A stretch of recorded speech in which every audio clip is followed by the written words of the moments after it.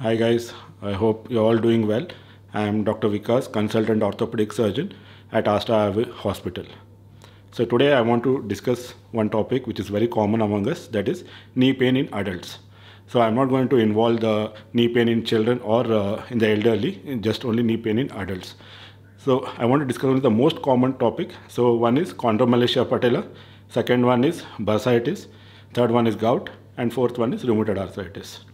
So first we'll talk about Chondromalacia Patella. So what the terminology means, Chondromalacia Patella. So the Chondromalacia translates to sick cartilage. So what is cartilage? Cartilage is nothing but it's a smooth lining of the bones which form into the joint. So it helps in easy movement of the joints without causing any wear and tear. The problem with the cartilage is once it is damaged, it cannot regrow. So chondromalacia is nothing but sick cartilage or a damaged cartilage, and patella is a part of the knee joint, that is the kneecap bone. It's a small bone which sits in front of the knee joint, and it is a vital part of the knee joint. So this is a very common condition seen in the age group of 20 to 40 years. The problem with chondromalacia patella is there is no history of injury.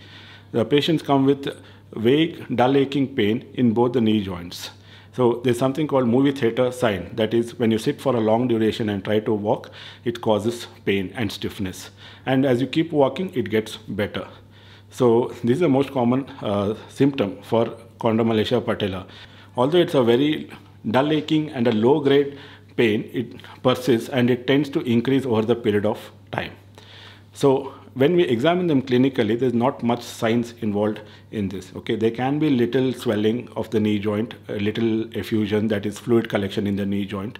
Okay, movements are pretty much normal. Only terminally there can be a little bit restriction because of the pain. Otherwise, they're pretty much normal. So how do you diagnose this? It's mostly a clinical diagnosis, and when you're not satisfied with your clinical diagnosis, you want to rule out other injuries, that time you go for an MRI scan. So what does the MRI show? MRI can show, depending on the stage of Chondromalacia patella, that from the beginning stage there can be only a mild swelling of the cartilage to a full-blown, full-thickness defect in the cartilage. So what's the treatment for this Chondromalacia patella?